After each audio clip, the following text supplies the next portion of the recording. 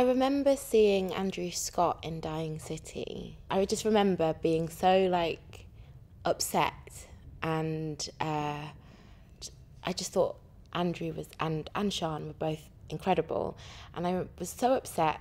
A stranger next to me put their arm around me and said, "It's okay," and I remember just going, "Oh, that's how it should be done. That's how you make an audience like engage." I think the Royal Court's important because it feels like a theatre that's run by passionate people. It doesn't feel like it's just about like money or, you know, celebrity. It feels like it's about encouraging and nurturing new talent and also topical stuff, which is really important.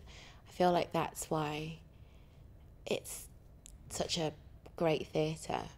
They're encouraging new young people and they're loyal people. I just feel like it's a great theatre, and just if it's not broke, don't fix it, I suppose.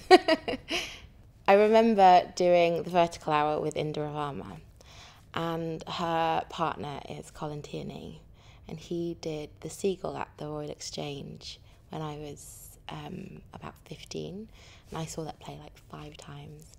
And in the dressing room, getting ready for like press night for the Vertical Hour, and then Colin comes in, and I was like, "Trigorin, if you want my heart, come and take it."